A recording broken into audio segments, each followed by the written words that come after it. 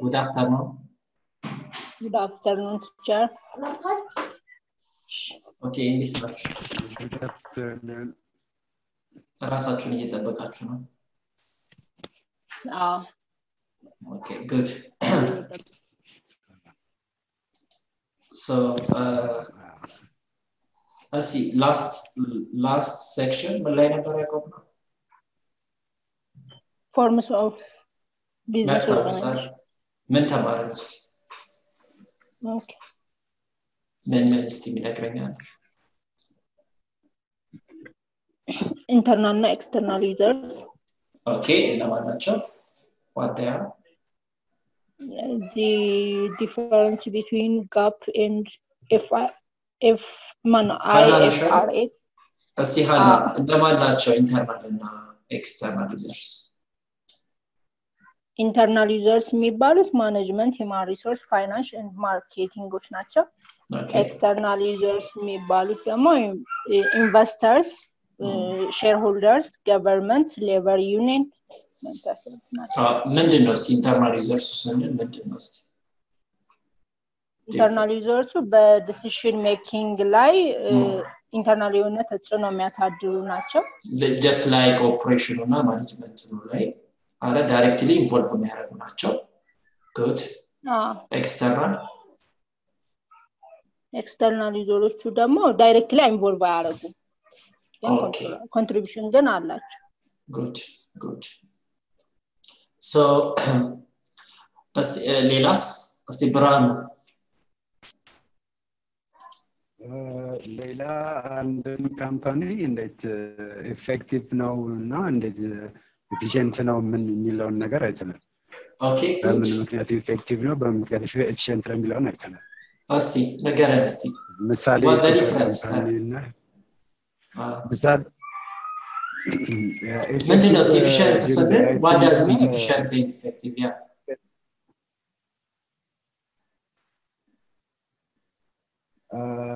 ኤፌክቲቭ ነው የምንለው አንድን ስራ ማለት ስራውን መጠናቀቁ መስራቱን የሚያሳይ ነው። ኦኬ ባለው ሪሶርስ ስራውን መስራቱ ነው። ኤፊሺየንት ነው የምንለው ደግሞ ማለት ትንሽ ሪሶርስ ተጠቅሞ ስራውን መስራት መቻሉ ብዙ አውትፑት ሲሆን ሪሶርሱን ትንሽ አድርጎ ስራው መስራት ሲችል እሱ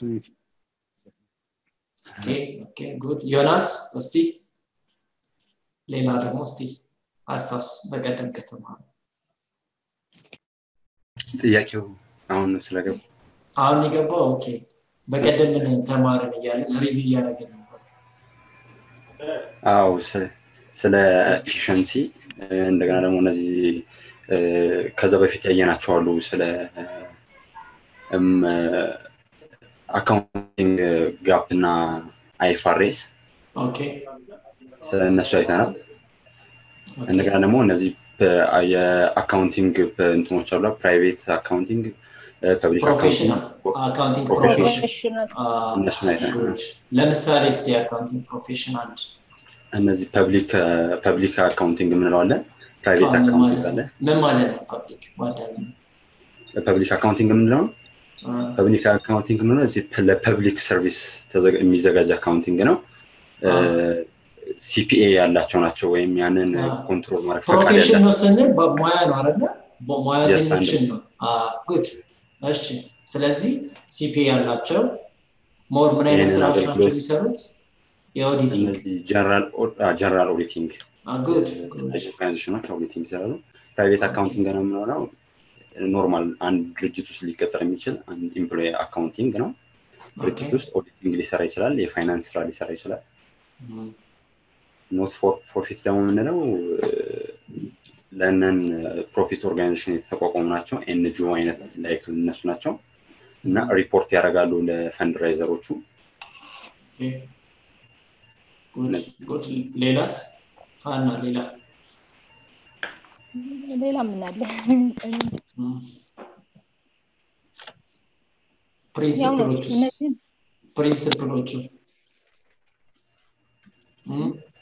ፕሪንሲፕሎቹስ ጋፕ ምን ማለት ነው ጋፕ ጀነራል ሃና ጋር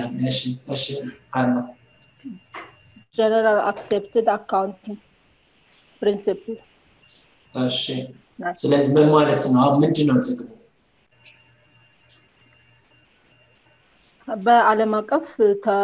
በዓለም አቀፍ መመዘኛዎች የሚመዘኑ ድርጅቶች ናቸው እነዚህ ጋፖች አንድ ላይ በመሰብሰብ ኦኬ እሺ ዮናስ ጥሩሃልና እንትን ጋፕ ምንለው ሁለት ናቸው ፕሪንሲፕሎቹ ጋፕ እና አይኤፍአርኤስ ነው ጋፕ አሁን እኛ እየተጠቀምን ያለበት ወደ አይኤፍአርኤስ እየቀየርን ነው ጋፕን እና ጋፕ ምንለው አሜሪካ ቤዝድ ሆኖ ጋይድላይን ፕሪንሲፕል አሉ እነዛን ፕሪንሲፕሎች ተከትለን ነው የምንሰራው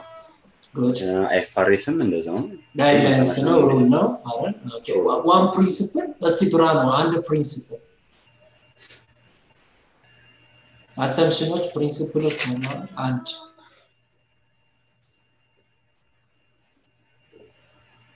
Jasmine where is Jasmine like monetary units no I'm not going concern okay yes nacho cost principle business for example economic business entity economic entity or business entity concepts ምን ማለት ነው business entity concept ነው ማለት business entity concept ምንለው separate መሆን አለበት የቢዝነሱ አካውንት እና ኢንዲቪጁዋል አካውንት good separately record ማለት good እሺ hereditary አለ እሺ ምን ማለት በፔሪዮዶች ኢንዲፔንደንት ተደርጎ ሎንግ ተርም ሾርት ተርም ምናምን የሚባሉ ተደርጎ መከፋፈል አለበት good artificially divided መሆን አለበት good okay ሌላስ going concern አለ going concern what does mean ቀጣይነት ያለው ቢዝነስ መሆን አለበት okay good monetary unit ምን ማለት ነው monetary unit በዓለም አቀፍ ደረጃ ወይ በአገሪቱ ደረጃ የሚለዋወጥበት የዩኒት መለኪያ for example in Ethiopia ዶላር አለ ዩሮ አለ good ሌላስ expense recognition full disclosure principle ምናምን ብለን አይደል expense revenue full disclosure principle ምን ነበር አይደል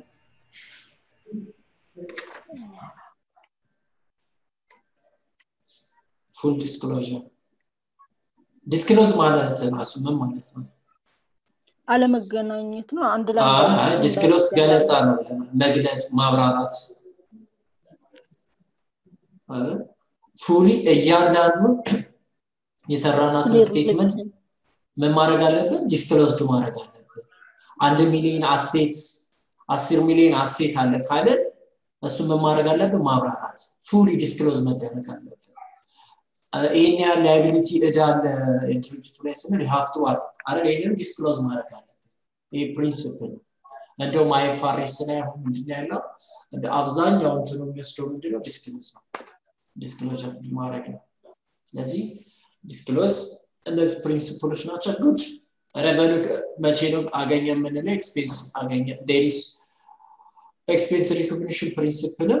revenue recognition principle አለ እነዚህ good ጥሩ ነው so now today we are going to learn about there is the form of business organizations so the form of business organizations እናመጣ የት ማንኛውንም ቢዝነስ ብንሰራ ከነዚህ ከሶስቱ ውጭ አይሆንም form of business organization እንዴት ተደርጎ ወደ ቢዝነስ ይገባል በሶስቱ ነው ከዛ ውጭ ምንም አይነት ቢዝነሶች የሉ ወይ ለብቻዬ ነው የምሰራው ወይ በፓርትነር ነው ወይ ደግሞ በሼር ከዚህ ውጭ መቼም ቢዝነስ የለም በከሶስቱ ውጭ There are three basic forms of business organizations. There are three forms of business organization. One is sole proprietorships, partnerships, and corporation. So there is generally there are 3-4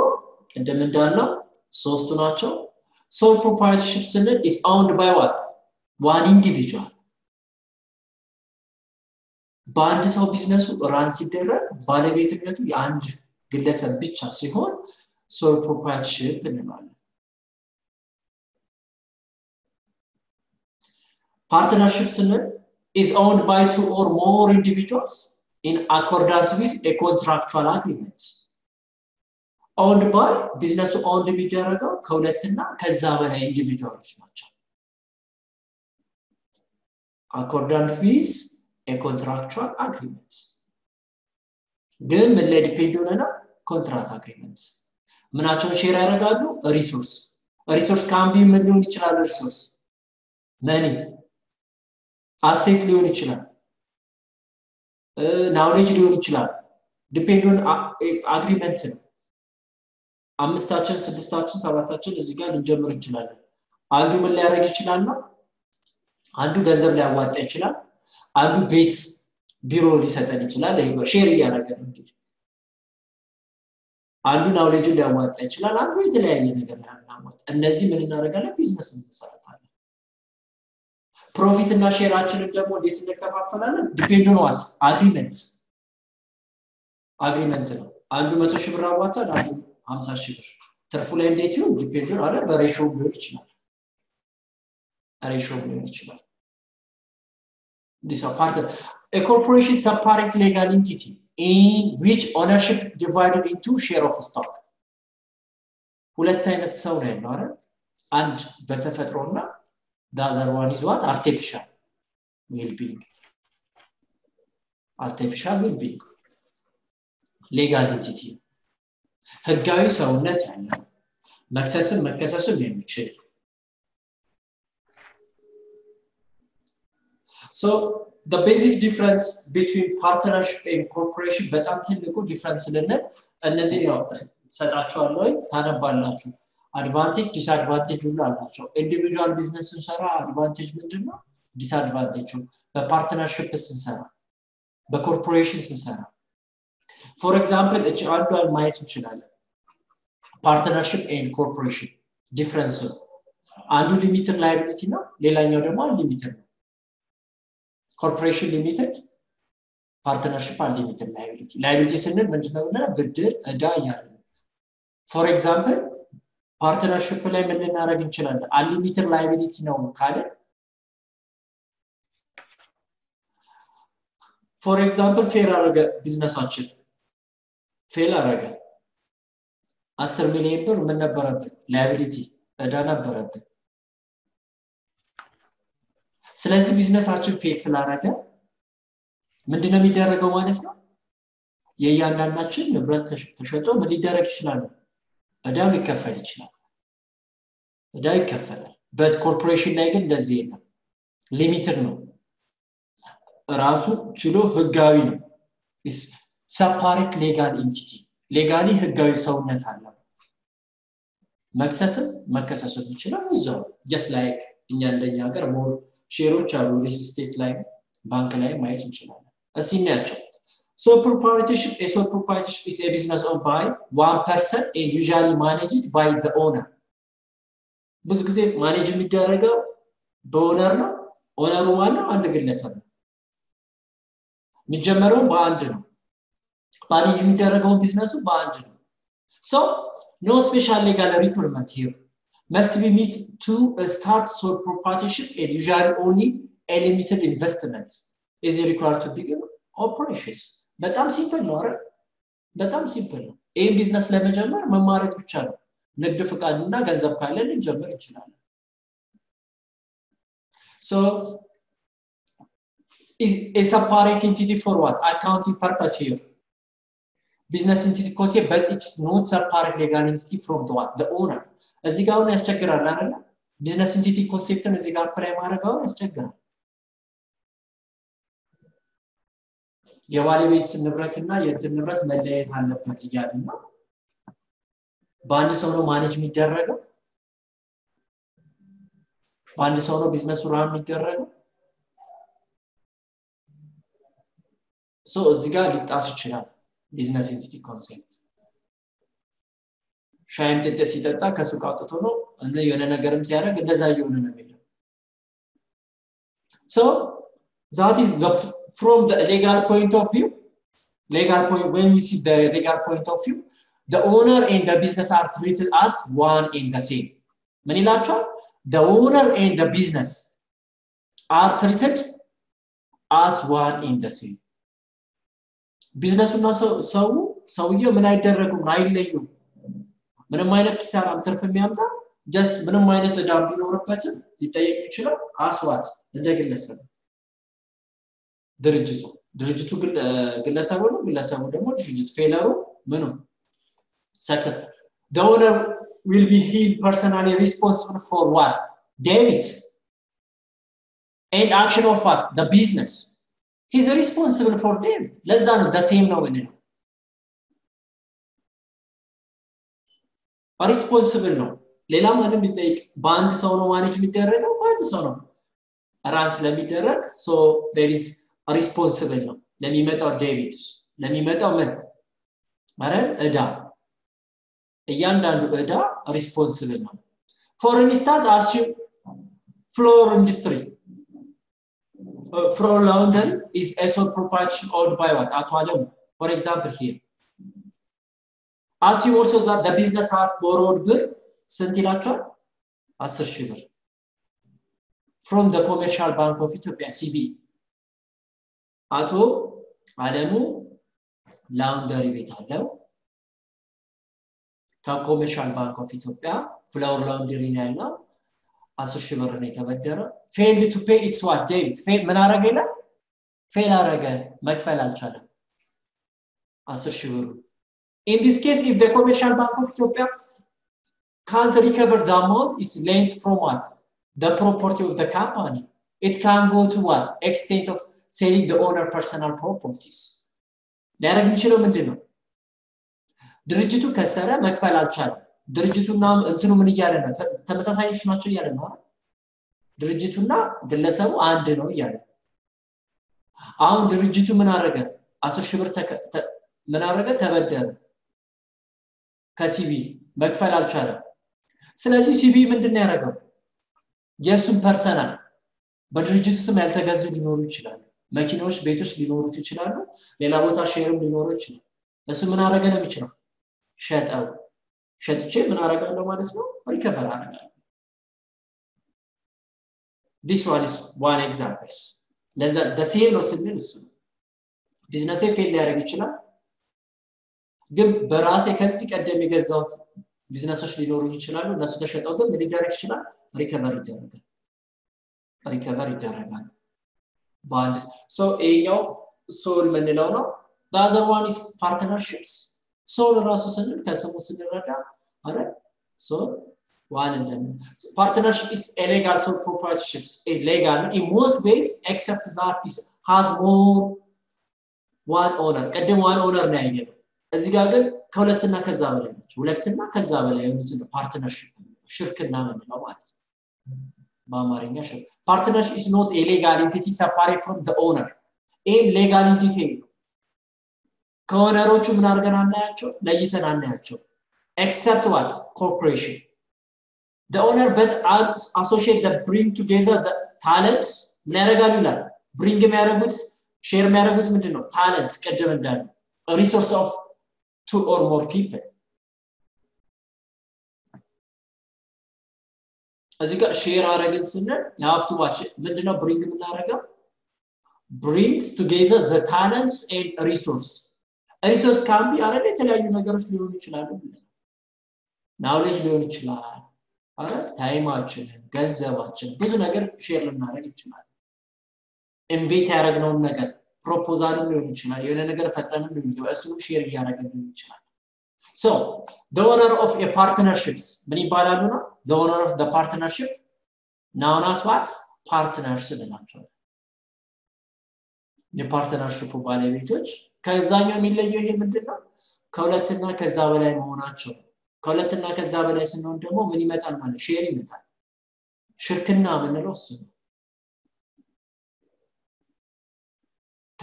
ከሁለትና so the profit and loss of the partnership according to what loss እና ትርፍና ኪሳራ ሲመጣ loss ምንለው አሁን ኪሳራ ነው profit ስንል ደግሞ ትርፍ ነው ይያለን ያለ እንዴት ይካፈላሉ according to what an agreed on formula ይኖራል ratio ይሰራል ማለት ነው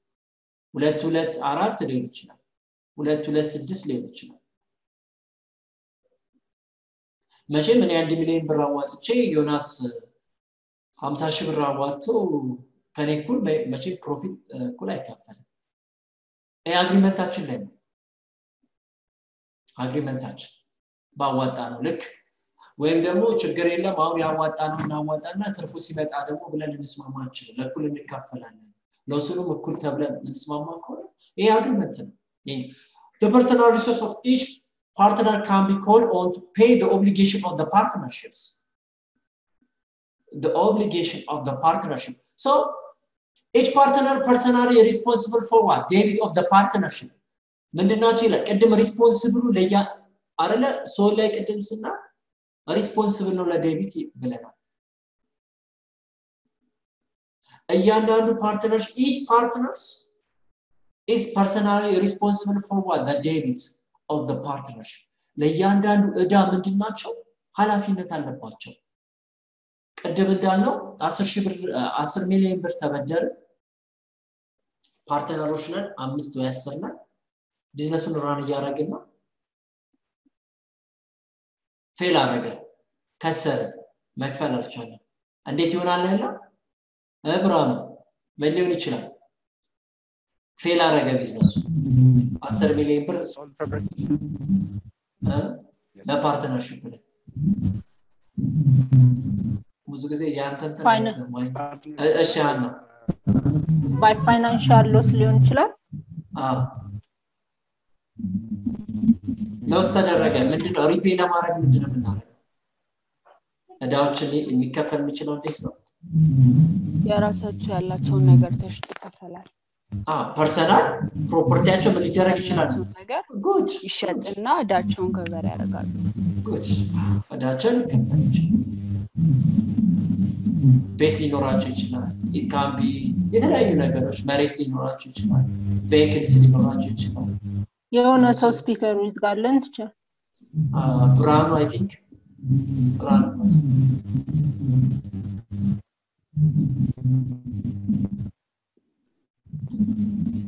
ብራኑ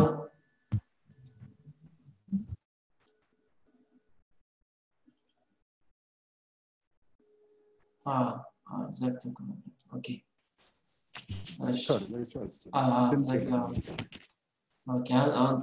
okay so there is a business entity here from an accounting standpoint ማየት እንችላለን partnership a partnership is a business entity separate from personal activity of the partners እዚጋ ግድ ነው እዚጋ ግድ personal business entity separate from the personal activity of the partner መደረግ አለበት ነው መለየት አለበት እያንዳንዳችን አክቲቪቲ እና የድርጅቱ there is xyz ሊኖር ይችላል a የሚባል ግን ምን ሊፈጥሩ ይችላል ካምፓኒ ሊፈጥሩ ይችላል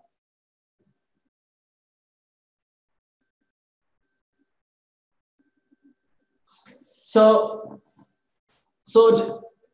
accounting point of view እና መመሆን አለበት ነው business entity separate from the personal activity of the partners or the personal accounts each ለያንዳንዳቸው መለየት when we the corporations business organized as a separate legal entity ይሄኛው ግን ምንድነው ይላቸዋል ሁለቱ እስካሁን ያየናቸው አይደለ separately entity ያደርጉ ቢዝነሳቸው with ownerships divided into transferable unit of capital is called corporation እንለዋለን አሁን ምን አደረገን ownership divided into transferable units share ነው unit of capital ሊመሰረተው x የሚባል share company ስናቋቁም depend on what በሼር ነው ሼር ምንም ማለት አይደለም ቦንድና ለቀስቲ ቢነግረኛና ቦንድና ሼር ምንድናቸው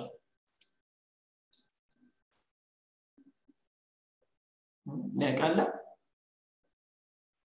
just document አይደለ ሌላ ምንም እኮ አይደለም ዶክመንቶች ናቸው is document agreement ነው እላው ላይ ግን ምን አለ አግሪመንቶች አሉ there is principal amount አለው for example ቦንድን ብንወስድ ያባይ ግድብ ነው በቤትም ገዝተው ሊሆን ይችላል እናንተም ገዝታችሁ ሊሆን ይችላል 500 ብር ቦንድ ብትገዙ የዛሬ 5 አመት ነው መቀበለው ስትሉ 500 ብር ሰጣችኋል የዛሬ 5 አመት ነው ስትቀበሉኝ 10% ኢንተረስት ወለድ ይኖራችኋል plus principal ስንል ኦሪጂናል አማውንት ነው ኦሪጂናል አማውንት ማለት 500 ብር ገዛችሁት due date አለው maturity date አለው ቦንድ እስከ ስንት ጊዜ አሁን maturity date ምንለው ለ5 አመት ከገዛ የዚህን ጊዜ እንደዚህ አርቄ ሰጣሃለሁ የሚል ምን እንገባለን ማለት ነው አግሪመንት ነው ማለት ሼርም እንደዛው ነው ሼር እንሸጣለን ዲፔንድ ኦን ዋት እኛ ጋር ህግ አለና በእኛ ህግ መሰረት ምን እናደርጋለን ማለት ነው እሱም ዶክመንት ነው ከገዛችሁ ሼር ሊኖር ይችላል ከስንት በላይ ነው የሚሸጠው ምናምን እሱን እንመጣበታለን ክፍፍሉ ኮርፖሬሽን እና ያለበት ይሄ ዶክመንት ነው እቃ ነው እንትን ነው የምትገዙት ወረቀት ነው ብር ትሰጣላችሁ መተማመኛ ሰነድ ነው የሚሰጣችሁ የባለቤትነት ማረጋገጫ ዶክመንት ነው ሌላ ነገር የለውም ሼር ዶክመንቱ ግን ቀላል ዶክመንት አይደለም አግሪመንት እኔና ከሌላ ሼሩን ከገዛውበት so is transferable unit of capital is called a corporation ይባላል transfer of it so the owner of the corporation are called እና ምን ይባላሉ ለዚህ ሁሉ ሼር የሚገዙ ወይም ደግሞ ምን እንላለን የሚያዋጡ የባለቤትነት መብት ያላቸው ምን ይባላሉ ስቶክ ሆልደር ኦር ሼር ሆልደሮች እንላቸው የሼር ባለቤቶች የድርጅቱ ባለቤት እንላቸው ሼሩን የገዙት ሁሉ ስቶክ ሆልደሮች ናቸው ወይም ደግሞ ሼር ሆልደሮች ናቸው እኔ ኮዚህ ድርጅት እዚህ ባንክ ላይ ሼር ሆልደር አለኝ ባለቤት ነኝ እያልኩኝ ነው ግን ሼሩን ስገዛ ምን ሊሆን ይችላል ሊለያይ ይችላል አንድ ሼር ስንት ሊሆን ይችላል 1000 ብር ሊሆን ይችላል አንድ ሰው 50 ሼር ሊገዛ ይችላል አንድ ደግሞ 100 ሼር ሊገዛ ይችላል ፕሮፊት ሲመጣ ሊቀያየር እኔ 100 እና 50 ይገዛ ያኩል አይካፈል ይችላል ባዋጣ ነው ልክ ነው ዲቪደንድ የሚመጣው the corporation ወይም ድርጅቱ ምን ሊያደርግ ይችላል issue ያረጋል capital stock certificate to each stockholder ምን አሁን ቀድም ያለው certificate ይሰጣል showing the number of share or stock he or she owns የባለቤትነት ምን ይሰጣል ይላል certificate ግን ህጋዊ ነው አሁን እኛ ሀገር ያው አንዳንድ ሼር ላይ ብዙነትም አይኖርምና ለምንድነው ከህጋዊነት እናረጋግጣለን እንመጣለን እነሱ እናያቸው the stockholder are free to sell all or part of this share to other investor at any time stockholder በነፃነት እኔ for example የሆነ ባንክ ሼር ቢኖራችሁ for example አቢሲኒያ ነበር ሼር ቢኖረኝ any time ምን ላደርግ ይችላል ሸጭው ልወጣ ይችላል ከዚህ በፊት እኔ ገዛሁት ስንት ሊሆን ይችላል አንዱ ሼር 1000 ብር ሊሆን ይችላል ግን አሁን እንደዛ ላሸጠው ይችላል 3000 ብር ሊሸጠው ይችላል ትርፋማነቱ ነው ዝም ብዬ ማገዝ so just like this easy of transfer ownership added to that the attractiveness of investing in a corporation attractiveness more attract ስለሚያደርግ እሱ እና so since a corporation is separate legal entity ቀደም ሰው ነው እንዳለው መከሰስ ይችላል owners the owner or stockholder or shareholder are not personally liable for what the debt of the corporation እዚህ ጋር personally liable አለ አይጠየቁም በምኑ ዴቢቱ ምኑ liability ባንኩ ከሰረ ሼር አላችሁ ስለዚህ ነው የምትጠይቅበት ምንም የህግ አግባብ የለውም ማለት ራሱ ምን ያደርጋል አይደለ ራሱን ችሎ ይከሰሳል ራሱን ችሎ ይከሳል እሱ ከሰራ መክፈል አልቻለም ምንም ማለት ይሄ ለዛ ነው ሰው ነው ምንድነው ሰፓሬት ነው ከሌጋል ኢንቲቲ ይሄ ደግሞ ሞር ኪሳራ ላይ ደግሞ እንዳይሆን ያው ብሔራዊ ባንክም ብዙ አለ የሼር እንትኖች ማስተላለፍ እዚህ በንግድና ኢንዱስትሪ ምን አለ ማለት ነው ደሪስ ቁጥጥሮች አሉ for the debitor their risk of loss is limited to what the amount they paid invested the risk of loss is limited to the amount they paid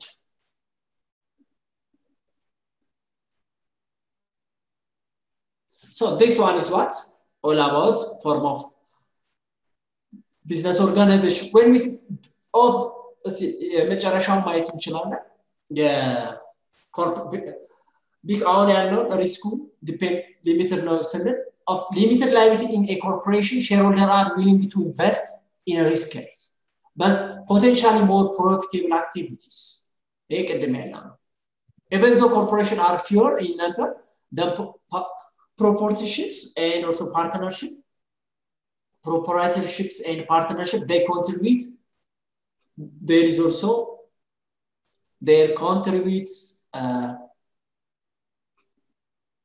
a lot to the economy of many countries in monetary terms especially በዛ ነው ማለት monetary term contribute ሊደረግ የሚችለው in all about ቀደም ያልናቸው form of business organizations ናቸው ሶስት ናቸው ልዩነታቸው ሶል ሲሆን ኢንዲቪጁዋል ነው ፓርትነር ሲሆን ደግሞ ያ ኮለትና ከዛ በላይ ነው እንደዚህ ደግሞ ኮርፖሬሽን ሲሆን ከሁለትና ከዛ በላይ ነው ግን ልዩነቱ ቀደም ያልናቸው ናቸው ሊሚትድ ላይቢሊቲ አንሊሚትድ ላይቢሊቲ ፓርትነርሺፕ ኢዚ አይደለም there is ሲጀመር ኢዚ ሊሆን ይችላል ትንሽ ፕሮሰሱ ሲጀመር ግን ለመዝጋት ግን ስንፈልግ ኢዚ አይደለም ኮርፖሬሽንም እንደዛ እነዚህ ዲፈረንሶችን ሰጣቸዋለሁ እናነባቸዋለን so ሌላው ምንድነው business transactions and the accounting equations business transaction and accounting equation okay እሺ ማለት ነው ታንወጣ አናኒ አና okay እሺ በእንትኖቹ በነዚህ በኮኦፕሬሽኖቹ ማለት ነው ሎሳቸውና ገይናቸው ኢኳሊ ነው ሼር የሚያደርጉት ወይስ መጀመሪያም ሎሱን ብቻ ነው ኢኳሊ ሼር የሚያደርጉት ገይኑ በፐርሰንቴጅ ነው ባስ በተሰጠ እንደዛ በኮርፖሬሽን ጊዜ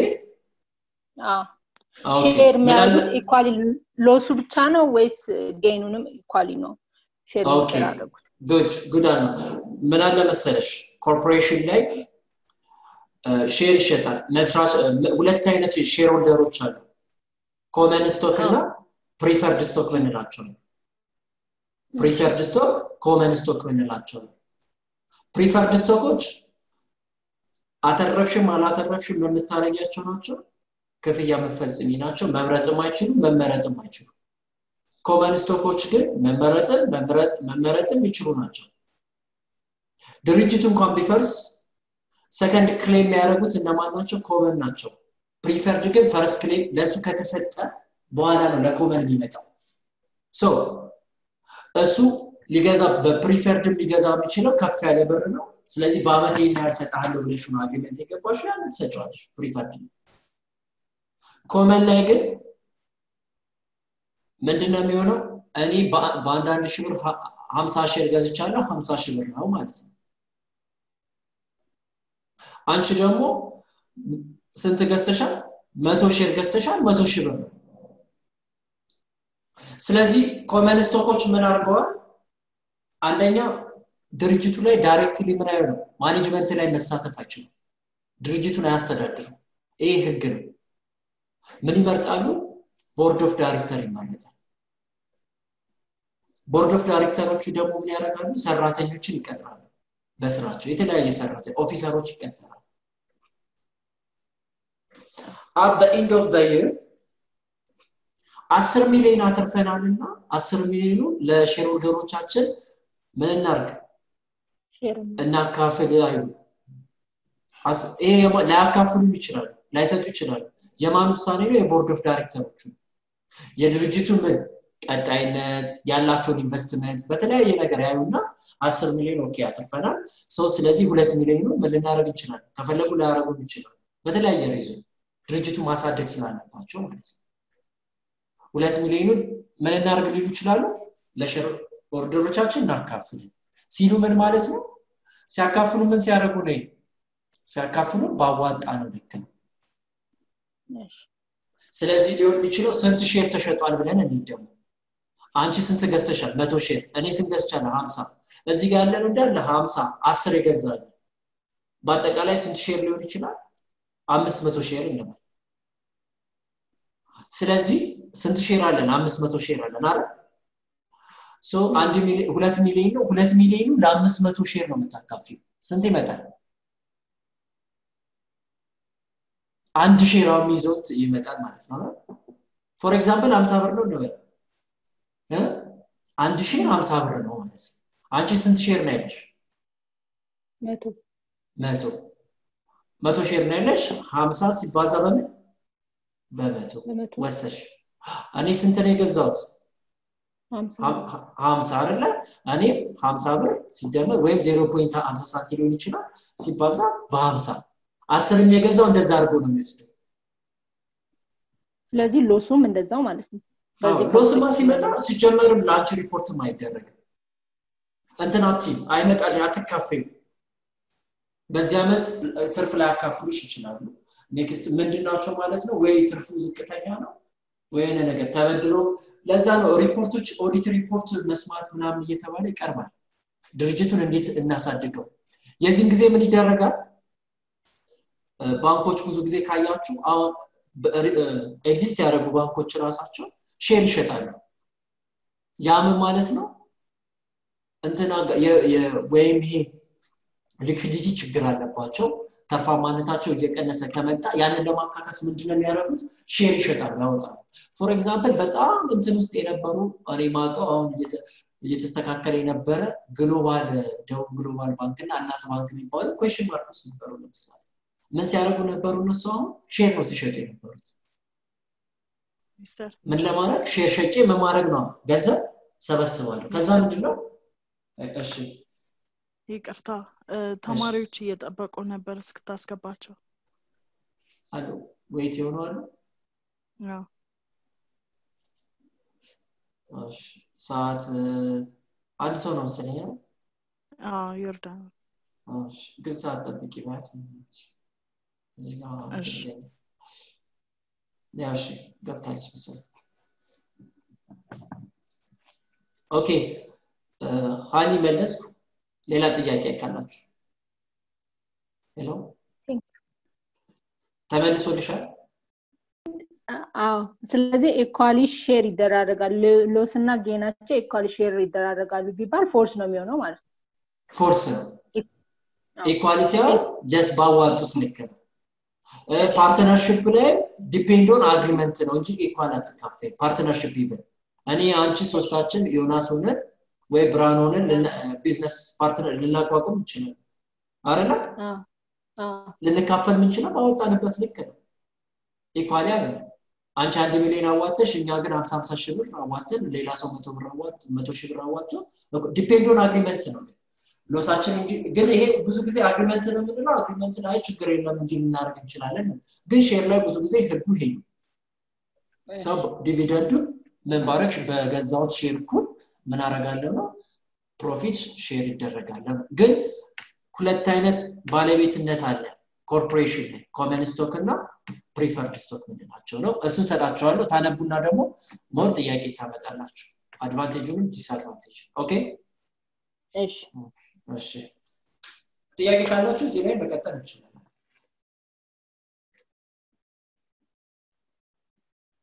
ኦኬ እሺ the other one business transaction and the accounting equation አሁን business transaction የቢዝነስ ልውውጥ እና accounting equation business transactions are economic events that should be recorded because they affect the financial position of the business enterprise any financial positionችንን affect ሊያደርግ የሚችል transaction ወይ ልንገዛ እንችላለን ወይ ልንሸጥ እንችላለን ስንገዛ ካሻችንን ምን ሊያደርግ ይችላል affect ያደርጋል ስንሸጥስ ምናችን ይጨምራል revenueችን ይጨምራል affect ያደርጋል 100 ብር ነበረኝ 10 ብር ሲሸጥ 110 ብር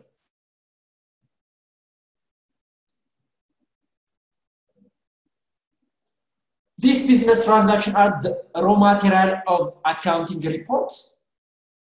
Raw material of accounting report. For example, as a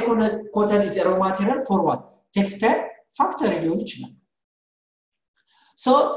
cotton መውሰድ እንችላለን. Textile factory. A transaction can be an exchange. ልውውጦች ይኖራሉ. Such as purchase or sale of property. Payment or collection of what? Loan. ሊሆን ይችላል በዱቤ ሊሸጥ እንችላለን በካሽ ሊሸጥ እንችላለን ለንገዛው እንችላለን ሊሸጥ እንችላለን ሴል እናደርግ እንችላለን ለንገዛው እንችላለን between two or more party በማን የሚካሄደው ከሁለትና ከዛ በላይ የሆኑ ሰዎች ግን መሃል ላይ ሊገቡ ይችላል ትራንዛክሽን ምንለው እሱ አንድ ሰጪ አንድ ደግሞ ተቀባይ ይኖራል ማለት አንድ ገዢ አንድ ሻጭ ሊኖር ይችላል ፔመንት ኮሌክተርም ሊኖር ይችላል አበዳሪ ሊኖር ይችላል So a transaction can also be an event that has the same effect as an exchange transaction but doesn't involve an exchange transaction so some example of non-exchange transaction are loss from what fire fluid physical view earthquake donation of property and so forth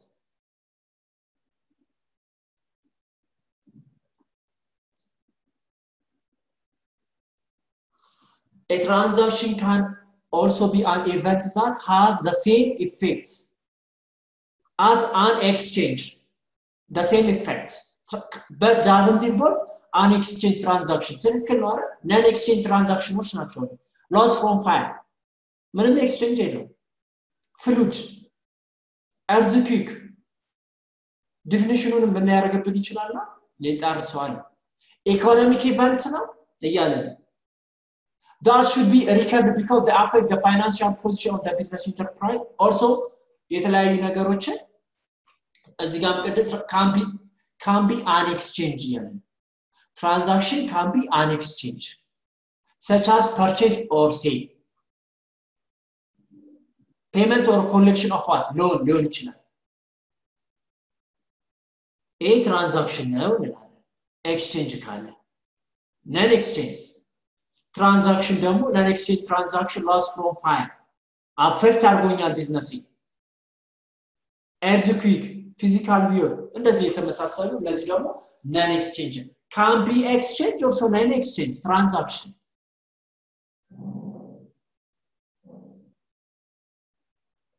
so exchange ነው ስንል እነዚህ ነገሮች ናቸው non exchange ስንል ደግሞ እነዚህ ነገሮች ናቸው መጥቶ ንብረታችሁን ምን ሊያደርግ ይችላል አረን ሊያጠፋው ይችላል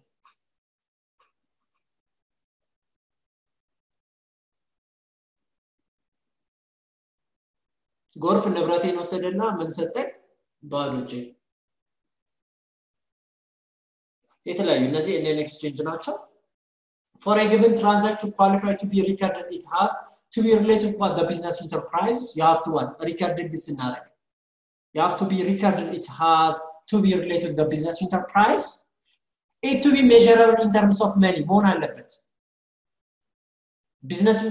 enterprise መሆን አለበት ከቢዝነስ ጋር then also measurable in terms of what money to be completed or happened action መኖር አለበት የሆነ አክሽን መፈጸም አለበት የሆነ ልውውጥ ነገር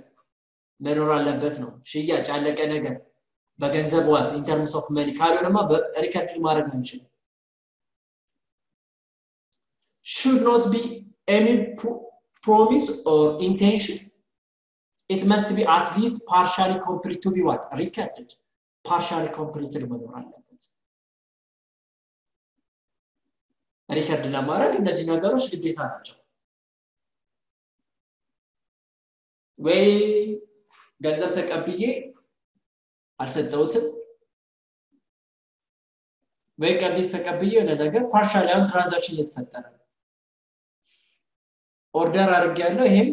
የሆነ ነገር ስቴፕ ይጃለሁ ሁሉም ግን በመገለጽ አለባቸው በገንዘብ ቀደም ይሄ ፕሪንሲፕሉም ነው ያው ኮምፕሊት አክሽን ነው ቢዝነስ ኢንተርፕራይዝ ነው የምንላቸው ናቸው ይሄ ትራንዛክሽን የምንለው ነው so when we see the accounting equation ስንል economic resource is equals to claim over the resource ነው asset is equals to equity asset economic equation ስትባሉ ብዙ ጊዜ asset is equals to equity ኤ ካይምሯችሁ እንዳይጠፋ እንግዲህ መትይዙታው assets is equals to equities economic resource ስንል እሱ ነው assets so claim over the resource ስንል equity ነው for example assets ስንል ንብረት ነው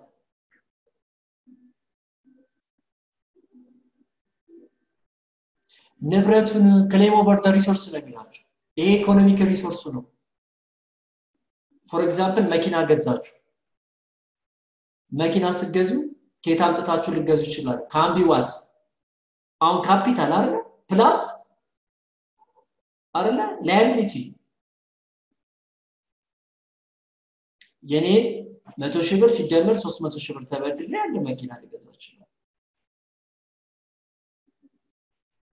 asset ንብረት equity claim ልናረግባቸው እንችላለን እዚህ asset ላይ claim ያላቸው እኔ claim ያለው ካፒታል ምንለው liability ምንለው አለ አበዳሪው ደግሞ claim ያደርግበታል እዚህኛው ሪሶርሱ ላይ እስኪናያቸዋል equity may be subdivided into two principal types the right of creditors and the right of owners ምን አለ equity ነው asset ስንል ኢኮኖሚክ ሪሶርስ ነው ያለ ግን ሁለት አይነት ክሌሞች አሉ equity ላይ one is the right of creditors and the right of the owners ቀደም ንብረቱን ስንገዛ ከሁለት ሊመጣ ይችላል መኪና ልንገዛ ቤት ልንገዛ ይችላል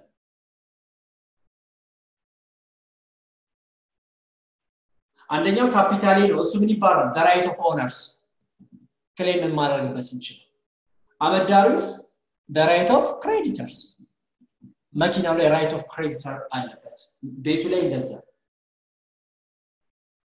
the right of creditor represent debit of the business debit ነው and are called liability ይባላል represent ስናደርገው ምን እንለዋለን liability is the right of what creditors the right of owners ደግሞ ምን እንለዋለን capital ወይም ደግሞ owners equity እንለዋለን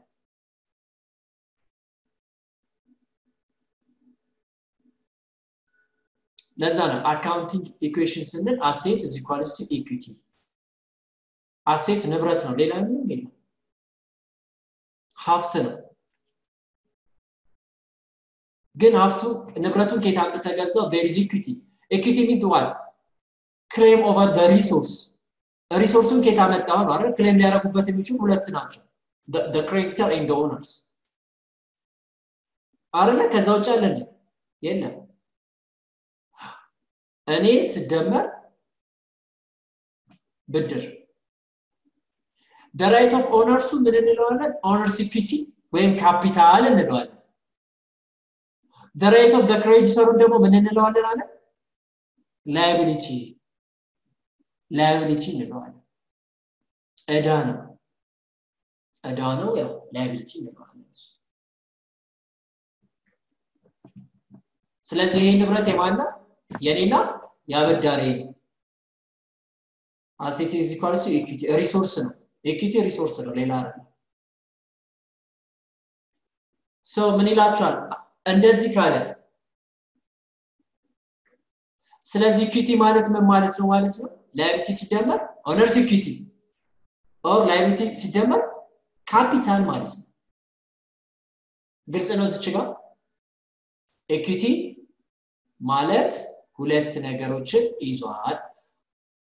two principaloችን ይዟል ይላል the right of creditor and the right of owner the right of owner's equity ወይም ካፒታል እንለዋለን the right of creditor ደግሞ liability ይባላል ስለዚህ ምን አለ ማለት ነው ኢኩዊቲ liability ሲደመር owner's equity liability ሲደመር ካፒታል ማለት ነው so asset እና equity ሁሉ ጊዜ equal መሆን አለባቸው so if you have noticed is any organization you will find property such as building ሊሆን ይችላል furniture land vehicle and like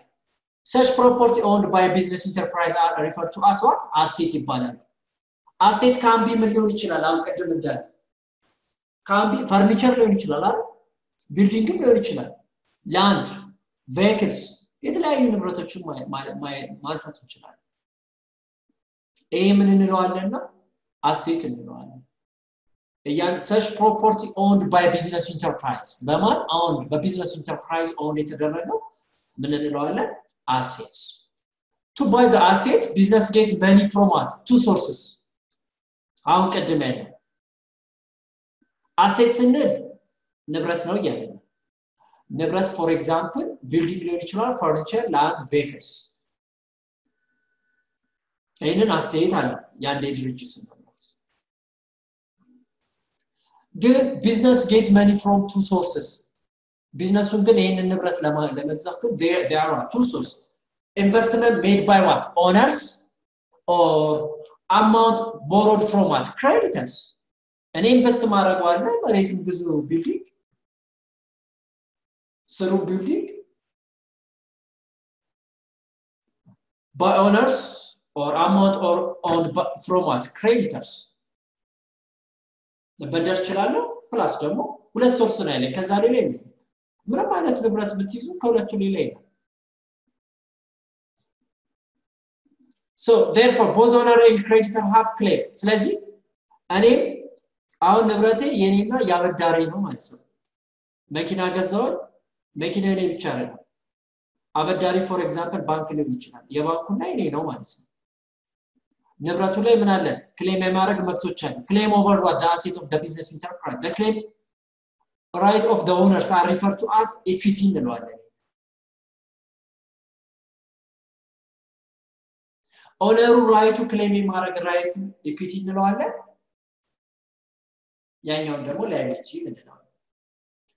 if the asset owned by a business amount to what ብር 50,000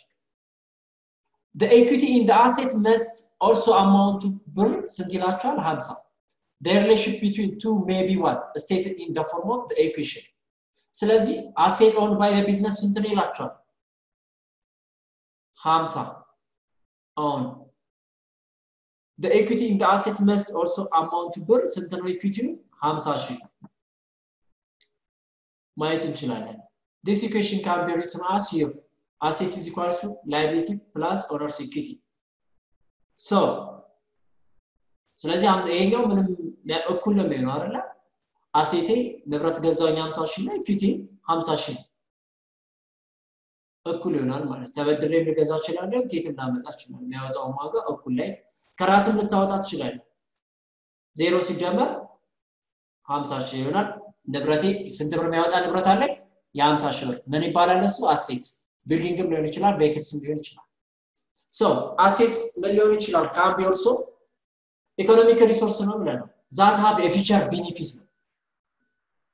ይሄ የአሴት ዲፊኒሽን አርጋችሁ ሰዱት assets are economic resource assets are economic resource that have a future what benefits economic resource ነው ግን ማለት future benefit ነው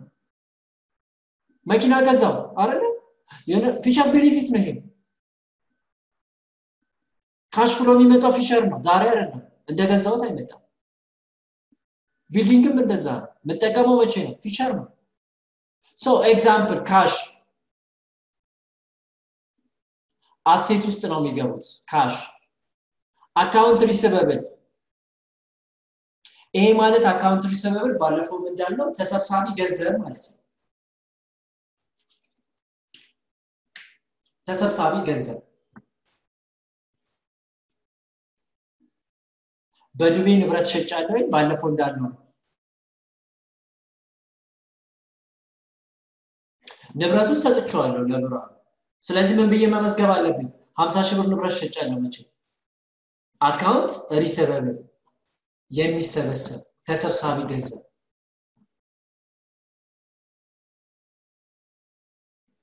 መርቸንዳይዝ ኢንቨንተሪ ይሄ ደግሞ ያው ንብረት ነው በክምችት ያለ ነው ኢንቨንተሪ እንመጣባቸዋል ፈርኒቸር ሊሆን ይችላል ይሄ አሴት ነው ላንድ አሴት ነው ኢኮኖሚክ ሪሶርስ ያለ ነው ኢኮኖሚክ ሪሶርስ that have a future benefit economic resource cash account receivable merchandise inventory furniture land so claim to assets assets like claim ያላቸው ስንት ናቸው ብለናል ሁለት ናቸው the right of the creditor and the right of what the owners እዚህ ጋር አሴት እያለን ያለ ነው ካሽ አካውንት ሪሲቨብል መርቸንዳይዝ ኢንቨንተሪ ፈርኒቸር ላንድ እያለ liability claim to assets debit payable to what outsiders debit payable እዳ መክፈል debit ስንል መክፈል payable ክፍያ አካውንት for example ከባንክ ወይም ከሆነ ቦታ ምን አረጋችሁ እናንተ ብድር ተበደራችሁ 100 ሺህ ብር ምን ብለን መመዘገበው አካውንት ፔብል እዳን debit payable to outsiders ምን ከፍል ከሆነ አካውንት ፔብል ባንክ ሎን እያለን ነው መመዘገበው for example ዮናስ ምን ያበድረኝ ይችላል 1000 ብር ላይ ያበድረኝ ይችላል ምን ብሎ ይመዘገባል እሱ አካውንት ሪሲቨብል እኔ ምን በየመዘገባለሁ አካውንት ፔብል ምን ቢደረግ ነው የሚከፈል መቼ የሚከፈል ነገር ተነጎዳ የሚከፈል አካውንት ሪሲቨብል ምን ያደርገው ነው የሚሰበሰብ ወደ ካሽ የሚቀየር ማለት ነው እነዚህን ኮንሴፕቶች ያዛችሁ claim to asset ቀደም አሴቶችን ስንገልጽ ፈርኒቸር ላንድ ብለናል እነሱ አሴቶች ናቸው ካለ liability ደግሞ ምንድነው እዳ ነው ያለው ስንመዘግብ ግን በአካውንቲንግ በፕሪንሲፕል ምን ብላችሁ መዝግቡ ነው የሚላችሁ አካውንት ፔብል ባንክ ሎን እያለን ነው መዘግቡ ሌላው claim the right to claim ያለው ማለት owners equity አይደለ ወይም ካፒታል ባለቤቱ owners equity owners claim to the asset of the business incorporation በኮርፖሬሽን ጊዜ ክሌም ማድረግ መብት አለ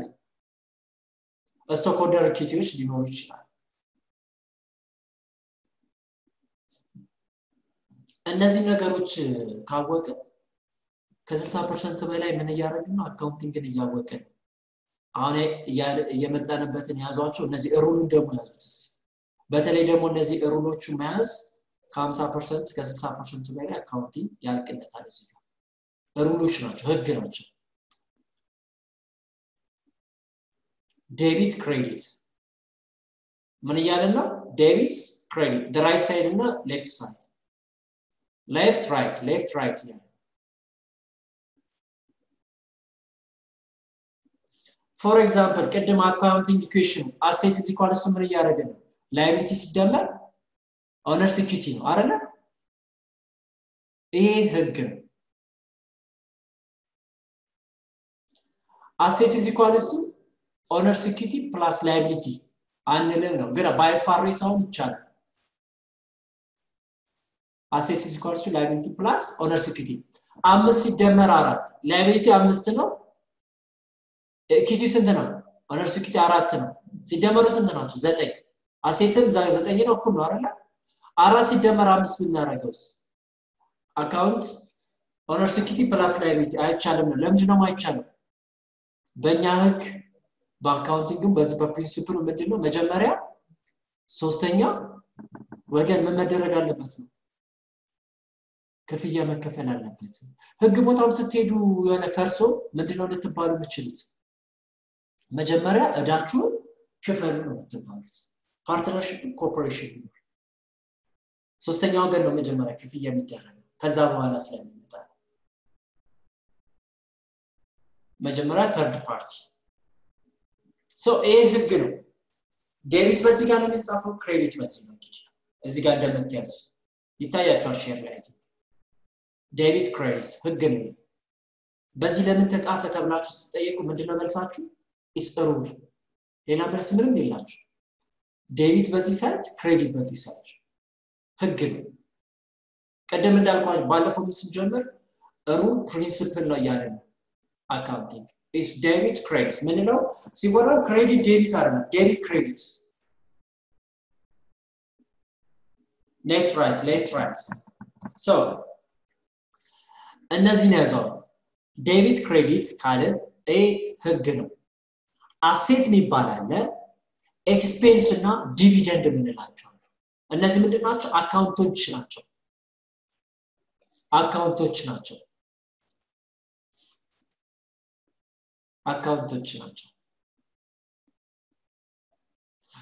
normal balance is debit ሁሉ ጊዜ ምን ማለት ነው ይሄ አሴታችሁ ሲጨምር በምን ይጻፋል ማለት ነው debit በዴቢት በኩል ነው መጽፉት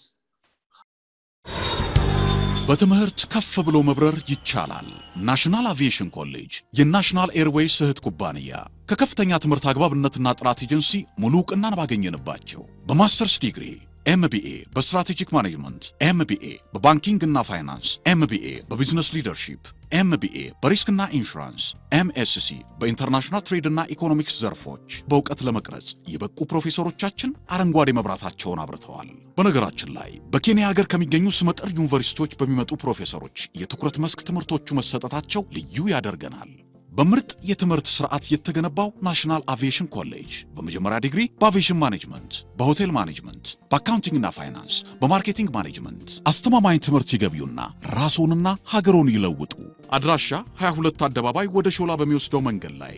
ናሽናል አቪዬሽን ኮሌጅ የናሽናል ኤርዌይስ እህት ኩባንያ ህልሞን እውን ያደርጋል there is a rule ስለዚህ debit credit በእንደዚህ ነው የሚጻፈው ያለና asset expense and dividend ሁሉ ጊዜ ኖርማል ባላንስ ምንላቸው is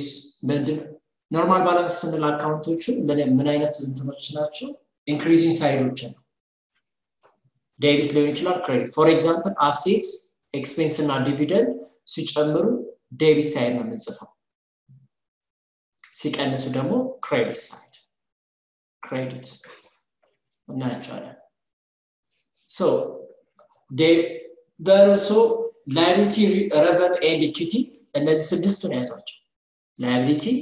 revenue and equity ኖርማል ባላንሳቸው ምንድነው credit assets expense dividend ኖርማል ባላንሳቸው debit ነው okay so there is decreasing with debit increasing with credit ስለዚህ liability revenue and equity ኖርማል ባላንሳቸው credit ነው ያለው ሩል ላይ ህግ ነው asset expense dividend ኖርማል ባላንሳቸው debit ነው እንደሚታያችሁ ማለት ነው በዛ ስክሪን ላይ ሼር አድርጋችሁ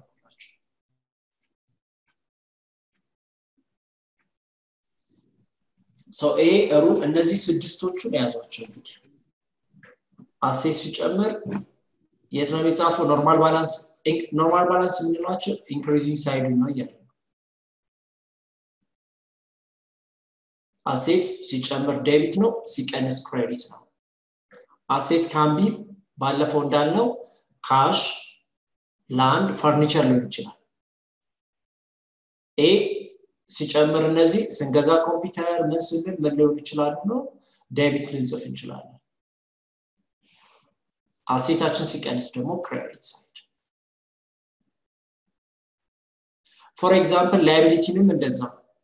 1000 ብር ነበረብኝ 100 ብር ስከፍል ምን ያረኩ ነው ምጽፈው አው 100 ብር 1000 ብር ነበር 100 ብር ድጋሚ ስበደር የት ነው ምጽፈው ክሬዲት ሳይድ ሲጨምር ምን ይያለ ነው ክሬዲት ሳይድ 1000 ብር ነበር 100 ብር ስከፍል ዴቢት ሳይድ አይደለ ዴቢት ነው ሲቀንስ ዴቢት so liability ሲጨምር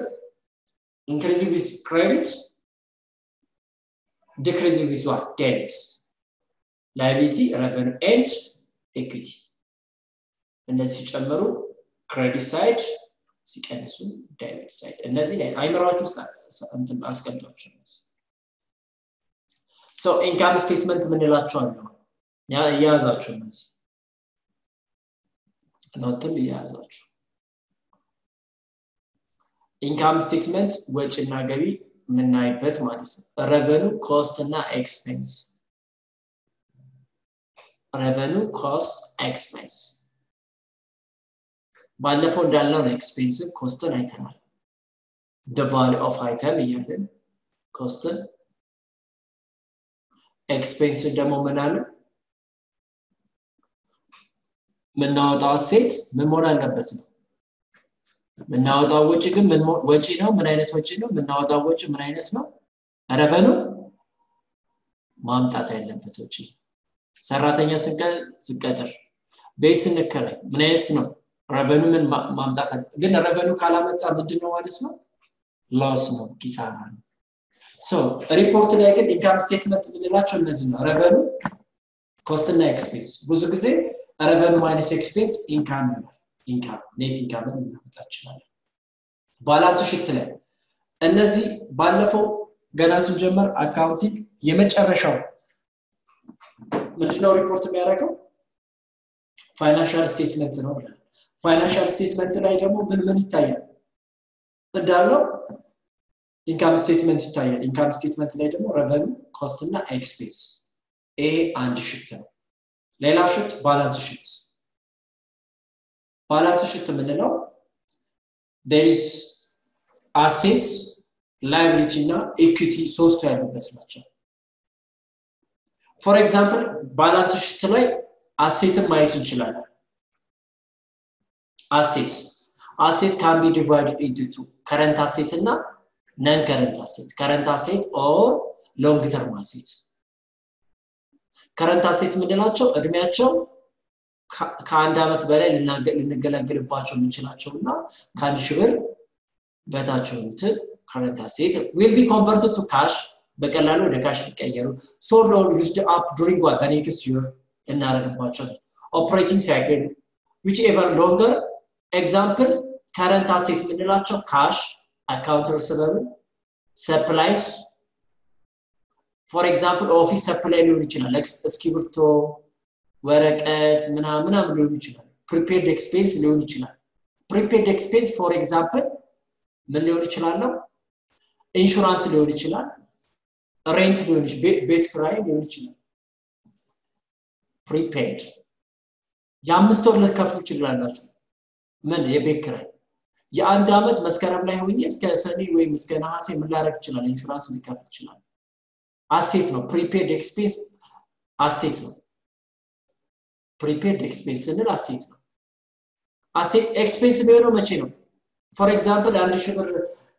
12000 ብር ነው የገባው ኢንሹራንስ በየአመቱ ስንት ያደርጋል ማለት ነው 12 ወር ስለሆነ 1000 ጥቅምት ላይ ሲሄድ ስንት አለ ማለት ነው 11000 ብር 1000 ብር ምንድነው ኤክስፔንስ ናት ወደ ኤክስፔንስ ናት prepaid rent ስንት ከፍላችኋል asset ነው የሚሆነው የ6 ወር ብር ከፍለው asset ነው እስካልተጠቀምኩበት ድረስ ተጠቀመው ነው ኤክስፔንስ ነው supply prepaid expense account receivable cash ምንላቸው current asset እያያችሁ እንደዚህ ወደ እንትኑ እየገባ ነው ወደ ካልኩሌሽን ለመጣ ነው እስካሁን ሩሎቹን ያዙ ቅድም ያልኳችሁ እነሱ ካወቃችሁ ራሱ ከ50% አካውንቲንግ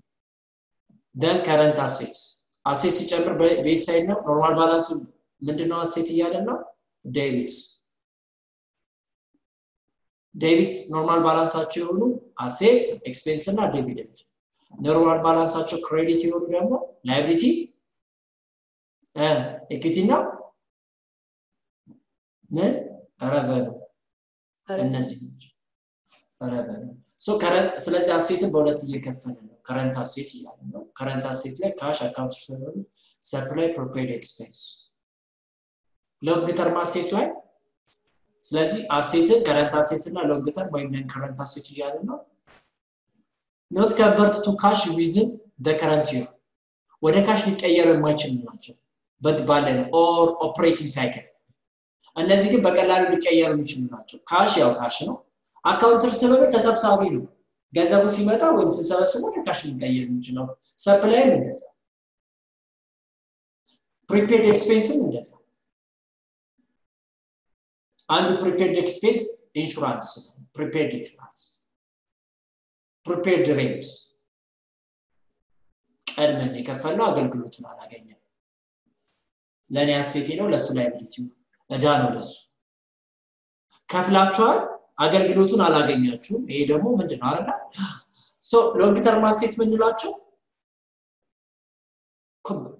በከረንት ይር ምን ማለት ነው አገልግሎት ሊሰጡ የሚችሉት ከአንድ አመት በላይ ሲሆኑ within the current year not converted to the cash within the for example plant assets building ምናምን ሊሆን ይችላል land furnitures long term investment ሊሆን ይችላል መሬት ገዝቼ ሊሆን ይችላል የተለያዩ አዘር አሴቶች ሊኖሩ ይችላል long term አሴቶች ናቸው ኮንቨርት ልናረጋቸው ልንቀይራቸው በዚህ this year ማንችላቸው ነው ሶ ሌላኛው ምንድነው Okay. Short term investment ከሆነ current ላይ ነው የሚሆነው ማለት ነው Short term investment within 1 year 1 year ከሆነ ማለት ነው በአንድ አመት ላይ መላን ልናረግ ማንችለው ማለት ኮንቨርት ልናረግ ማንችለው ከሆነ ነው ወረዳ ቀደም እንዳልነው ከአንድ አመት በላይ ሊቆይ የሚችል ህግ አለ በእኛ ያው የተሻሻለ ህግ አለ በፊት ላይ ከአንድ ሺህ ብር በታችና ከአንድ አመት በታች ከሆነ ከረንት ነው የምንለው ሾርት ስንል ያው በአንድ አመት ውስጥ እንትን የሚለው ሾርት ብለን 2 አመት ምናምን ምንል ከሆነበት እሱ ሎንግ ውስጥ ነው የሚገባው ሎንግ ለካ አንድ አመት በላይ ከሆነ ሎንግ ውስጥ ነው የምንከተው ማለት ነው ሎንግ ውስጥ ኦኬ ጉድ ሌላ ምንድነው ባላንስ ሽት ላይ ስንት ናቸው ብለናል ባላንስ ሽት ስንል አሴት ላይቢሊቲ እና ኦነርስ ኢኩዊቲ አካውንቲንግ ኢኩዌሽን ያላቸው አሁን አሴትን አየን ሌላው ቀደም ኢንካም ስቴትመንት ላይ ሬቨኑ ኮስት እና ምን አለ ኤክስፔንስ ባላንስ ሽት ላይ አሴት ላይቢሊቲ ኦነርስ ኢኩዊቲ ፎር ኤግዛምፕል አሴትን አየን ከረንት ላይቢሊቲ ደግሞ ላይቢሊቲ ከረንት እና ነን ከረንት ይባላል ወይም ሎንግ ተርም ባጭር ጊዜ ለንከፍልባቸው ምንችላቸው ብድሮች አሉ ሎንግ ተርም ብድሮች አሉ must be paid either with cash or good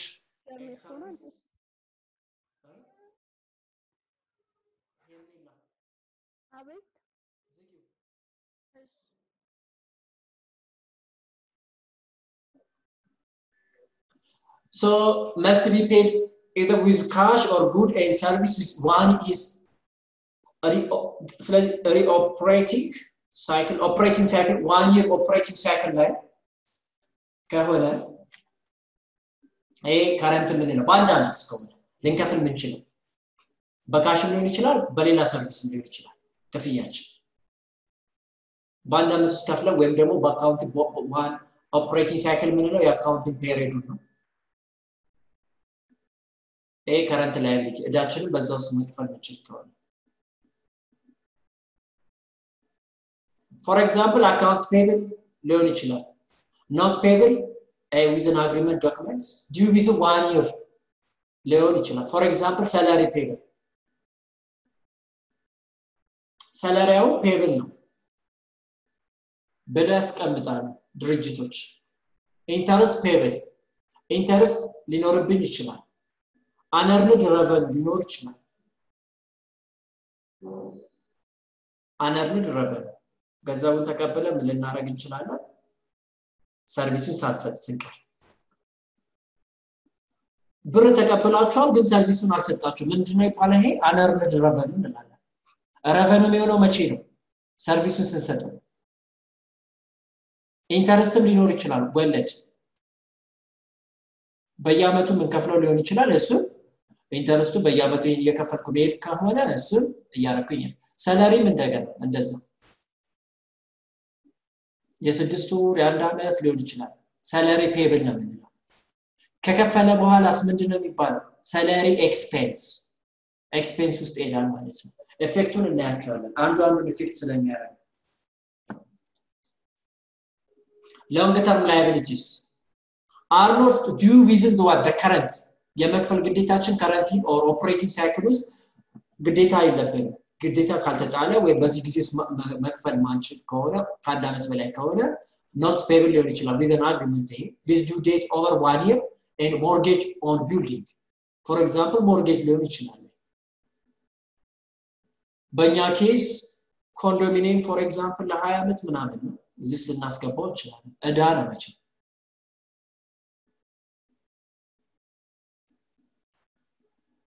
long term liabilities so አሁን ያልናቸው ባላንስ ሽት ያልነው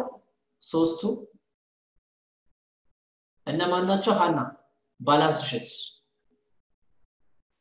ሽት አካውንት ምንላቸው asset liability እና owner's equity good ፎቶሽ ተፋታለኝ ምን አልከሽ አለ ሄርሜላ እሺ ስለዚህ ባላንስ ሽት ስንጽፍ ባላንስ ሽት ፎርም ሁለት አይነት ፎርሞች ናቸው ያሉት account form and report form there is forms account forms ስንል side by side ነው እና አሳያችኋለሁ report forms ስንል top and bottom assets on left side ነው side by side ስንል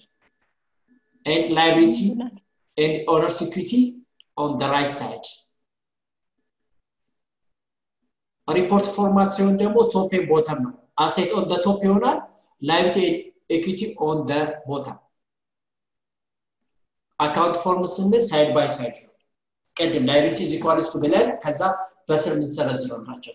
ስለዚህ asset on left then also liability and equity ደግሞ the right side እናያቸዋለን ይሄው እንደዚህ ማለት ነው ይሄ ቀድም ያልኳቸው account equation ነው ይሄ ማለት ቀድም account equation ያለው asset is equals to liability plus owner's equity ወይም asset is equals to equity ያለው asset economic resource claim to what economic resource ናቸው ቀደም asset ብለን ይዘረዘርናቸው እነዚህ ነው claim to assets liability ይላችሁ ቀደም account payable bank loan ናቸው ሌላኛው balance sheet to owner's equity ነው owner's claim to what the asset of the business incorporation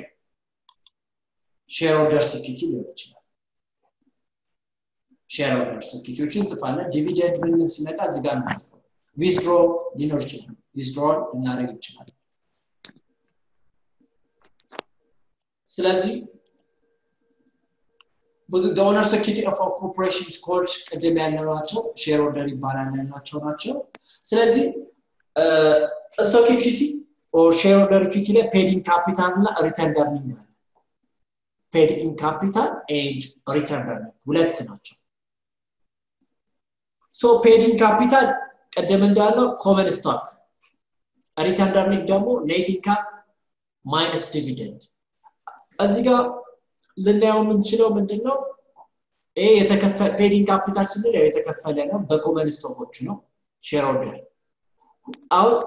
there is በኮርፖሬሽን ጊዜ ምን ሁለት አይነት ሶርስ ነው ሊኖር የሚችለው returned earnings እና paid in capital ነው returned earnings means what የቀረ እንደማለት ነው ከምን የቀረ for example net income ይኖረናል ወይ profit ይኖረናል returned earnings ማለት net income returned earnings is equals to net income minus dividend በአመቱ ያተረፍነው አለ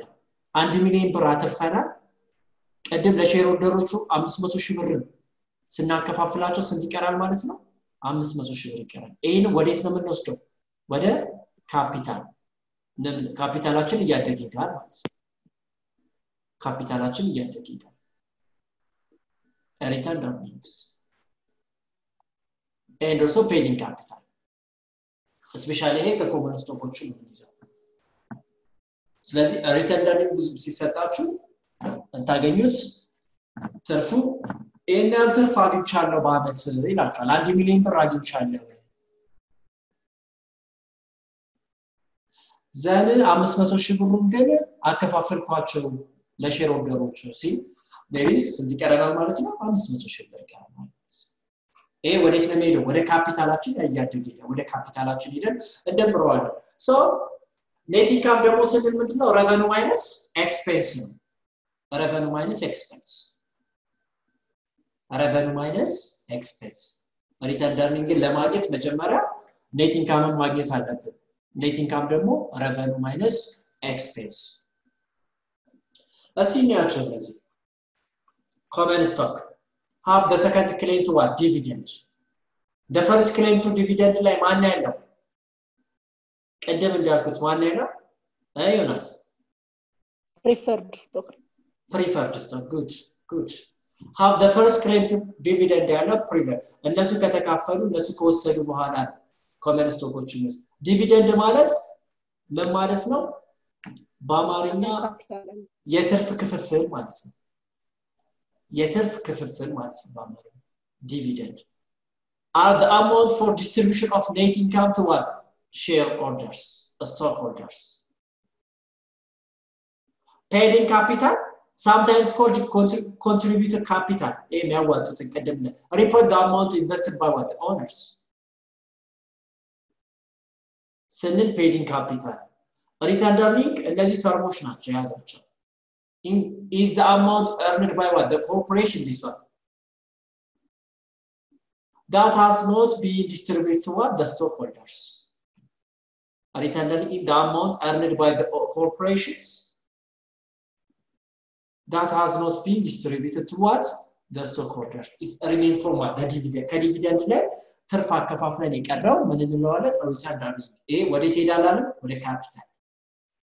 ይሄ ሩሉ ነው ቀደም ያልናቸው ሩሎች ናቸው ዴቢት ክሬዲት ሰሩት ሌፍት ራይት ኖርማል ባላንስ አሴት ኤክስፔንስ ዲቪደንድ ኖርማል ባላንሳቸው ምን አለ ዴቢት ነው አሴት ሲጨምር በዴቢት ሲቀንስ በክሬዲት ኤክስፔንስ ሲጨምር ዴቢት ሲቀንስ በክሬዲት ዲቪደንድ ሲጨምር በዴቢት ሲቀንስ በክሬዲት ብለናል ላይቢሊቲ ሬቨኑ እና ኢኩዊቲ ኖርማል ባላንሳቸው ምንድነው ክሬዲት ነው ሲጨምሩ በክሬዲት ሲቀንሱ ደግሞ በዴቢት ሳይድ እንጽፋቸዋለን ይላል the financial statement ቀደም እንዳልነው financial statement ላይ ስንት ነገሮች ይኖራሉ አይደል ሶስት ነገሮች income statement balance sheet እና statement of cash flow ሊኖር ይችላል report revenue and expense determine net income እዚህኛው እናደርግ report assets liability and stock equities balance sheet ቀደም ያለው report changing cash cost by operating finance and invest activities ካሉ ደግሞ investment of cash flow ብለን እናስቀምጥ ይኖራል ማለት ነው ይሄ statement of cash flow ሶስት ነገሮች አሉት operating financing እና investing activity ምንላቸው ናቸው so ያየነው for example እንደዚህ ነው ሁለት አይነት ፎርማቶች አሉ ብለን ሳይድ ባይ ሳይድ እና top and bottom ያለው ያው ምን ይመስላችኋል ምን አይነት ያጻጻፍ ሲስተም ነው for example ባይሆን ባላንስ ሺት አይደለም ኢንካም ስቴትመንት ቶፕ ቱ ቦተም ማለት ነው good ቶፕ ቱ ቦተም so ኢንካም ስቴትመንት በናይስ ጋር for example ብዙ ጊዜ እነዚህ ግዴታዎች ናቸው በአካውንቲንግ ህግ እነዚህ ሶስቱ አመጣላችኋል ምን አይነት እንትን ነው ሄዲንግ እነዚህ ሶስቱ ግዴታዎች ናቸው ከላይ የሚታዩት ምን አይነት ስቴትመንት ነው ባላንስ ሺት ነው ኢንካም ስቴትመንት ነው ምናምን የሚሉት then income statement ካለን በኋላ year መቼ ነው year ended ሊጻፍ የሚችለው income statement እንላለን የድርጅቱ ስም then year ended መቼ ዲሴምበር 31 አይደል 2013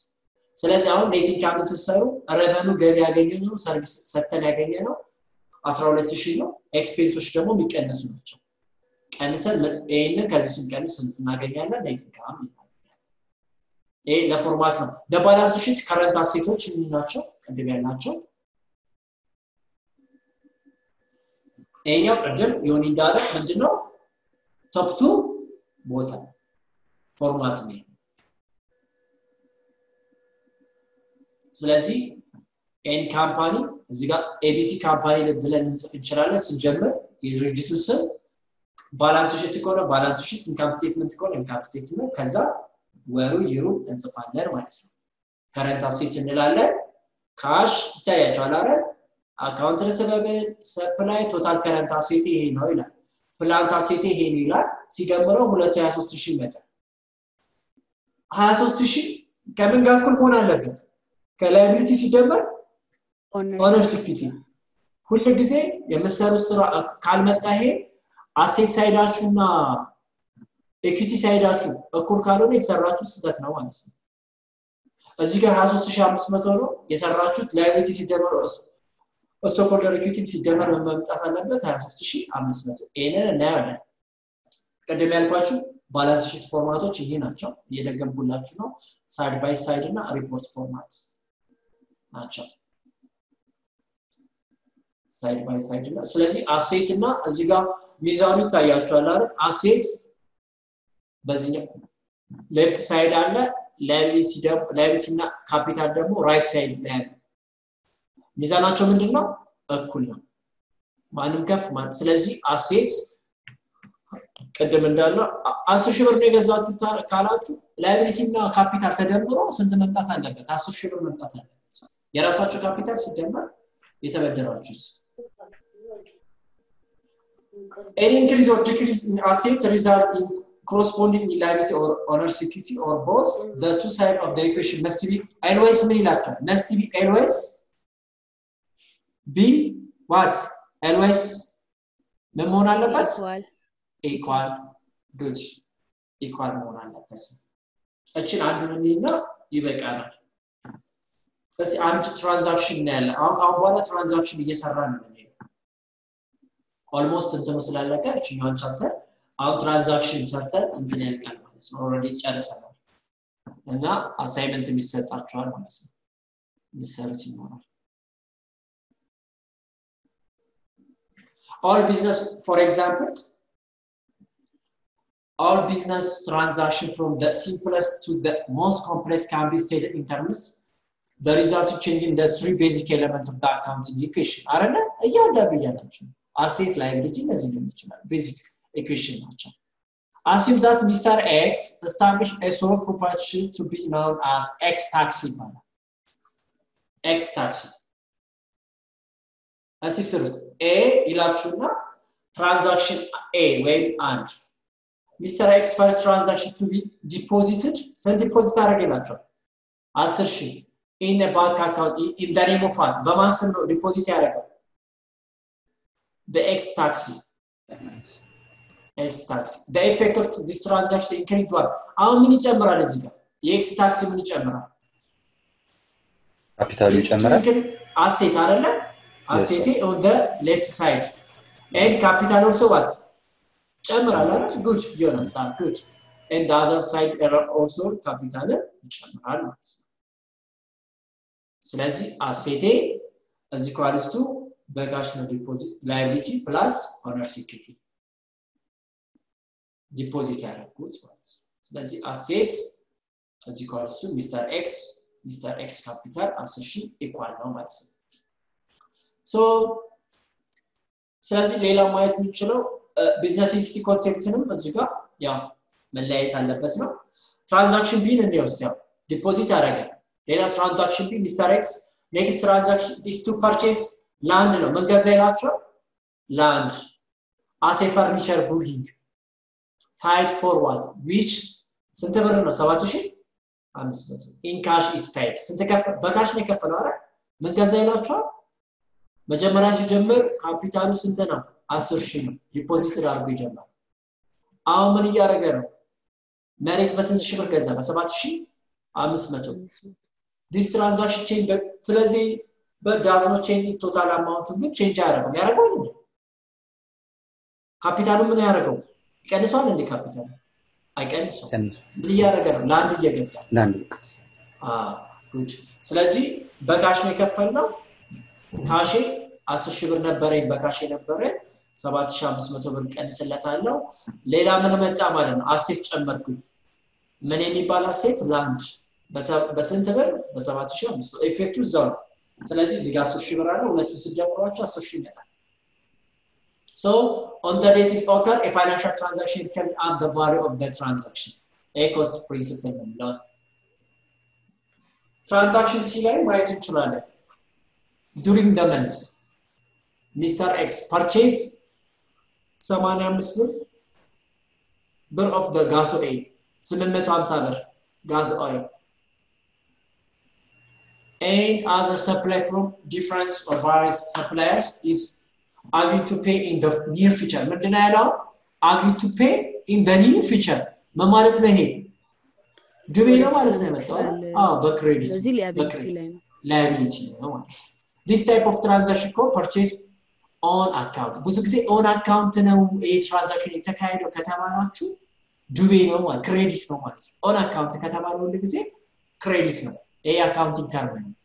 on account ከተባለ and the liability credit in terms of account payable ስለዚህ ሰፕላይ ስንት ብር ማለት ነው 850 ብር ገዝታ good 850 ብር እዛ ላይ ተደምሩታላችሁ ማለት ነው ስለዚህ 850 ብር ሌላ ደግሞ እዚህ ጋር ምን እናደርጋለን አካውንት ፔብል ብለን ላይቢሊቲ ላይ እንደምራለን ስለዚህ ይመጣል አይደል 10850 10850 good balance ነው እስቲ ባላንስ ካልመጣ እንግዲህ የሰራነው ስህተት ነው ትራንዛክሽን ዲ during the month ስንት ብር ይላችኋል is paid to creditor on account 400 ብር 400 ምን አረገ ነው የሚላችሁ is paid to creditor on account ስንከፈለ አይደለ on account good አለ ለከፈለበት 850 ብር ነበረበት ስንት ከፈለው 400 ብር ስለዚህ ይሄ ቦዝ አሴት ኤንድ ላይቢሊቲ ነው አይደል አፌክት የሚያደርገው እዳይም ይቀንሳል አይደል አሴቴን ይቀንሳል ስለዚህ በካሽ ነው ካሽ ይቀንሳል ካሽ ብለን እንዘግባለን ካሽ ስለዚህ ካሽን ካሽ ይቀንሳል ክሬዲት ሳይድ ስለዚህ አሁን የኛውንም the effect of this equation is here effect ማየት እንችላለን 400 ብር አካውንት ፔብል 400 ብር 10 ሁለቱም ስናየው both side equal ነው ማለት ነው both side equal ካስሽ ብሩ ያው ከመጀመሪያው ተነስተን በመናረጋው transaction E during the first month operation of Mr. X business earned ስንታገኘ ነው የሚላችሁ 4500 ብር received the amount in cash አይደል in cash ነው ያገኘው ከፈርስ ኦፕሬሽኑ ማለት ነው ስለዚህ ካሽ ላይ ነው የሚደመረው good አሁን ገቢ ነው ያገኘው ስራ ሰራና እንደዚህ የሚሆን 4500 አገኘ the total effect of this transaction increased by cash and to increase owner's equity አሁን ምን ያደርጋል ማለት ነው ይጨምራል ካፒታላችንን ይጨምራል ካፒታላችን in terms of this account equation the effect of the receipt of the cash for the service performed as እዚህ ጋር እንደምታዩት ይጨምራል ካሻችን 6600 ነው ማለት ነው ስለዚህ ኢፌክቱ ሁለቱም ጋር ነው ካፒታልም ጨመረ ስለዚህ ያኛው ጨመረ ማለት ነው so in general the amount of the charge to customers for goods or service sold to what then is called revenue ይሏል ብዙ ጊዜ ይሄ ገቢ ነው ማለት ነው ቻርጅ አድርገን ከስተመሮቻችንን or ሰርቪስም ሊሆን ይችላል ለእቃም ሸጠን ሰርቪስም ሰጥተን ልናገኛቸው የምንችላቸው እያንዳንዱ ገቢው revenue ይሏል ስለዚህ other terms of we use for certain kind of revenue such as sales for sales of merchandise or business service fee የተለያዩ እንትኖችን አድርገን ልናረግ እንችላለን ለዚህ ያው for charged by the our patientዎችን እናስከፍልባቸው እንችልባቸው ይሄም አሁን ሰርቪስ revenue ምናምን revenue ያለን እንዘግባቸዋለን የተለያዩ ያው ረቨኖች ስላሉ ማለት ታክስ ረቨኒ ናቸው ታክስ ረቨኑ ማለት ናቸው እዚህ ጋር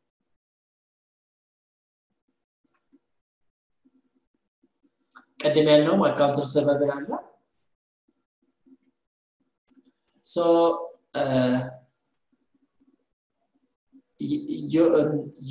ዮናስ አንተን በለኝና ለላክላችሁ ሰዓታችን ስላለቀ በስ ጥያቄ ካላችሁ መጀመሪያ እንትን በለና ዶክመንት ልክላችኋለሁ ኤክሰርሳይዝ ምታረጉት ጥያቄ ይሄ ትራንዛክሽኑን እንቀጥላለን ሰማሪውን ከዛ አንድ ላይ እናያለን እስቲ በዛሬው ላይ ጥያቄ ካላችሁ if you have any questions ሚስተር ለክ ጥያቄ ልኝም ግን በኢሜይላችን ሼር ማድረግ ትችላለህ ያስሚን ነኝ ያስሚን እኮ ለማለላክ በቀደም ለላክላችሁ በኢሜይላችን አሁን በዚህ እኔ እንተናለ ወይ በቃሽ ሰጠዋለሁ እሱ ኦኬ እንደዚህ ካለለ በቴሌግራም ልልክላችሁ ይችላል እሺ ግሩፕ ካላችሁ ዛሬሽ ለዮናስ ላክለና ዮናስ ለኛ ይልክልናል እሺ እሺ ያገኝ ክላስ እንደዚህ ነፍስሽ ትገቢ እሺ ታም መብራት ጠፍቶ ነበር ባጋጠም እሺ ነች ሌላ ጥያቄ ካላችሁ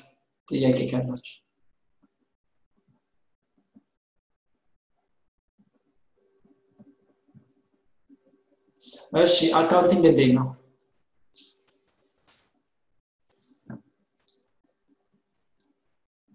አካውንቲንግ ያው ሲምፕል ተመችቷችኋል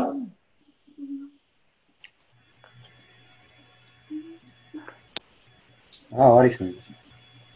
አና ተመችቶኛል እሺ ጥያቄ ናችሁ እኔ ጥያቄ ካላችሁ በፈለጋችሁ ጊዜ መጠየቅ ትችላላችሁ ለኔ እሺ ኤኒ ታይም መጠየቅ ትችላላችሁ በቴሌግራም በምንም ከባገኛችሁ ሰዓት ጠይቁኝ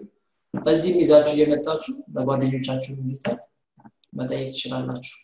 ስለዚህ ልክላችኋለሁ እንትን ብታረጉት ታነባላችሁ ማለት ነው ኦኬ መልካም ጊዜ ራሳችሁን ጠብቁ ታንክ ዩ ናምቶሽ ታንክ ዩ ባይ ኦኬ ልዩነት መፍጠር ዓላማችን ነው ዓለም አቀፍ ተወዳዳሪ መሆን አለባችሁ የናሽናል ኤርዌይስ እህት ኩባንያ ናሽናል አቪዬሽን ኮሌጅ ጥራትና ደረጃውን የጠበቀ ስልጠና በመስጠት ብቁ ዜጋ ያፈራን ነው በፍላይት ኦፕሬሽን በበረራ መስተንግዶ በቲኬቲንግና ሪዘርቬሽን በሆቴልና ቱሪዝም ሙያዎች አሰልጥነን ተወዳዳሪ እናደርጉታለን ኮሌጃችን ካናዳ ከሚገኘው ኢንተርናሽናል ኤር ትራንስፖርት አሶሲዬሽን አያታና ከእንግሊዙ ICM ጋር በመተባበር ዓለም አቀፍ ዕውቅና ያለው ስልጠና እየሰጠ ይገኛል በፍላይት ኦፕሬሽን በበረራ መስተንግዶ የምንሰጣቸው ስልጠና ከኢትዮጵያ ሲቪል አቪዬሽን ባለስልጣን ሙሉ ዕውቅና አለው አድራሻ ከጎላጉል ታወር 22 አደባባይ ወደ ሾላ በሚወስደው መንገድ ላይ የናሽናል ኤርዌይስ እህት ኩባንያ ናሽናል አቪዬሽን ኮሌጅ ህልሞን እውን ያደርጋል